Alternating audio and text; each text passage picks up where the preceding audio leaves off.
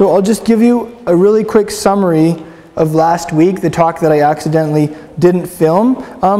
The third problem in these problems we've been talking about is how often we hear God's word like from a teacher or something, and then we forget it the next day, or it just doesn't really stick in our minds and change us, right? I mentioned that survey that the Barna Group did in 2008, where they discovered that approximately half of the people in the United States who claim to be Christians, they believe whacked out stuff. Like they believe that Satan doesn't exist, Jesus sinned, the Holy Spirit isn't real, and then about a third of the people who say they're Christians say, yeah, the Bible is true, and so is the Quran and the Book of Mormon. Right? Like a little disconnect there. There's some illogical stuff happening there, right? And so it's the question of like, how do you get God's truth to stick? And that's a big question. We talked too about just how like every one of us as we go throughout the day, like we have so many voices coming at us from every direction. It's like everything is preaching at us. Like the radio like is preaching at us. Power 99 FM is preaching at us. When you think about it, there are messages being sent through every song, right? And it's really hard sometimes. Like God wants to get our attention. It's like okay, marketers use the term punching through the clutter because there's so many people that everything wants to get someone's attention, and we just learn to tune most of it out. Advertising, just tune it out, right? And sometimes we end up tuning the good voices too, like God's voice. So marketers say you got to try and punch through the clutter, and that's the big question for us. How do we punch through the clutter to reach people?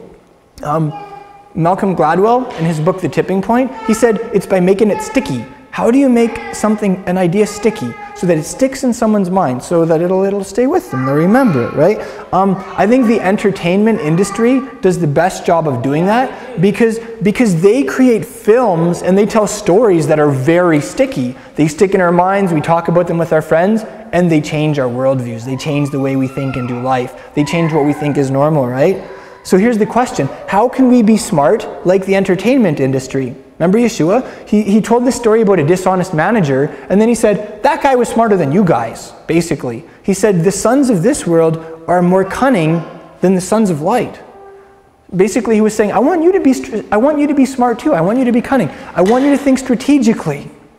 So, how can we do that? How can we make God's word sticky? How can we make Yeshua's message sticky? And here's the conclusion for you. How is this for doing like a really sweet condensed version of my talk last week? Here's the conclusion. It's actually from a professor at Stanford and a researcher at Harvard who are brothers, Chip and Dan Heath. They tackled that question. Why do we remember some things and we don't remember other things? And here's what they said. What you are most likely to remember are stories. And then they made an acronym. The acronym is SUCCESS. The acronym is SUCCESS for the kinds of stories that we remember, sticky stories. He said they're simple, unexpected, concrete, credible, emotional stories.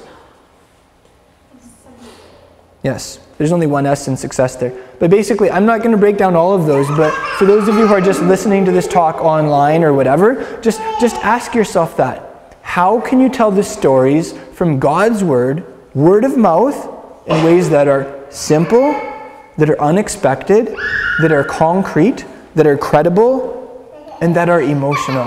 Because that is what is going to stick in people's minds. If we want to change the culture, if we want to get God's word to actually stick, like the media does such a great job doing, that's going to help. So there's some wisdom for you from Chip and Dan Heath. And then I finished that talk by reading a story from Truth That Sticks.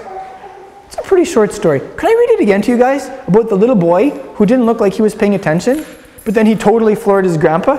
Yeah, let's read that short story one more time, and that'll be the last thing I do for this talk here. All right. So they say this is the story. In a home group at Real Life Ministries, the leader told the story about Jesus asking Peter to launch out into the deep water and then to follow him and catch men. During the interactive dialogue, the leader asked the members what they would be doing if they had been at the Sea of Galilee the day Jesus got into Peter's boat. An 8-year-old boy who was there with his grandfather said, "I'd be skipping rocks." But he listened intently to the story and the entire dialogue.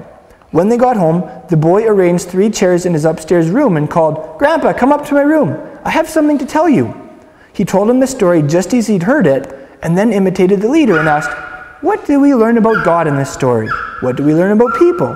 What should we do because of this story? This kid asking his grandpa this. His grandfather noticed how the room was set up and asked, what is this other chair for? The boy responded, I'm going to learn another story next week, and I think I have friends who'd like to hear my stories. So there's a boy where that story stuck, and he was going to get it to stick on some more people too. Yeah, it sticks Sweet, on eh? kids.